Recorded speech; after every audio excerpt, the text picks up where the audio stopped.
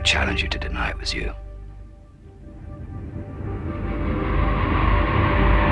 We have not overlooked the fact that the appellant's alleged statements did not in every respect tally with the scientific evidence as to where the bombs must have been planted. The fact that the admissions do not in all respects tally is perhaps a reason for doubting whether they were concocted by the police.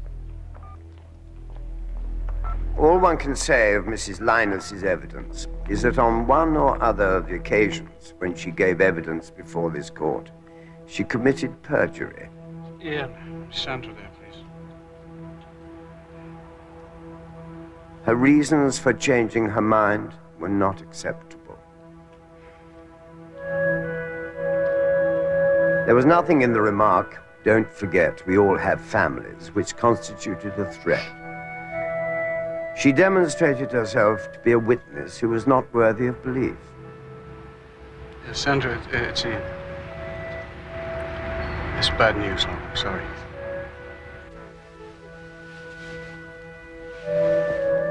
Mr. Clark was a most unconvincing witness. He's also an embittered man. We have no doubt that the evidence given to us by Thomas Clark, suggesting that his erstwhile colleagues in the West Midlands police force treated these appellants with brutality, was false. With no disrespect to Mr. Reed, whatever else might be said about him, he was quite clearly not a person who would have been capable of organizing or carrying through such a huge and complicated conspiracy. Indeed, we doubt whether it was a scheme which was capable of being engineered by anybody.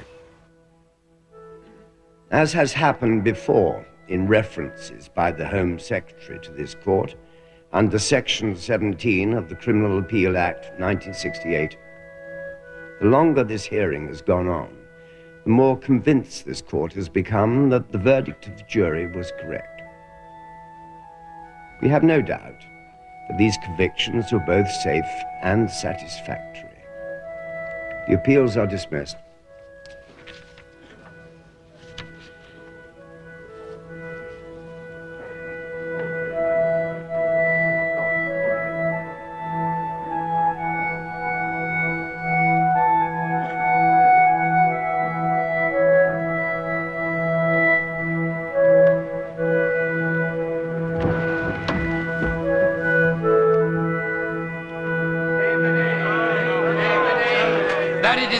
To have one or two people remain in jail rather than risk the credibility of the legal system by having to own up to a mistake. Give us the name. Rubbish. Rubbish. Will she further agree that nothing discredits our system of justice so much as the widespread notion that some mistakes are too big to own up to? I understand the honourable member may be referring once again to the recent hearing by the Court of Appeal of the case of the Birmingham pub bombings. The Court of Appeal fully examined the defence case and decided that the convictions were sound. The judgment, of course, is fully available to those who wish to read it in detail. Yeah.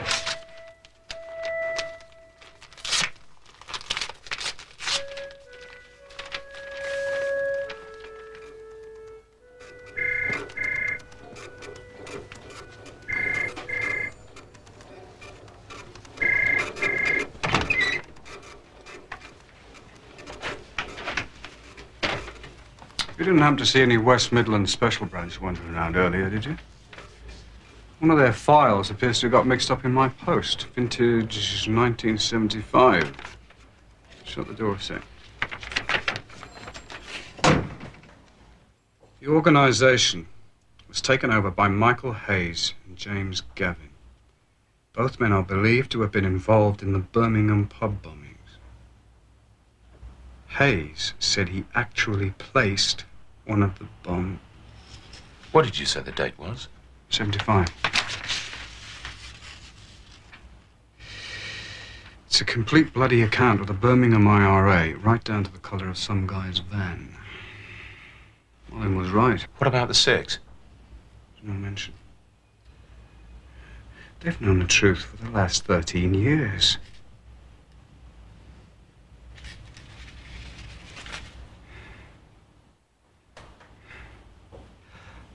I think it's time we chased up a few bombers.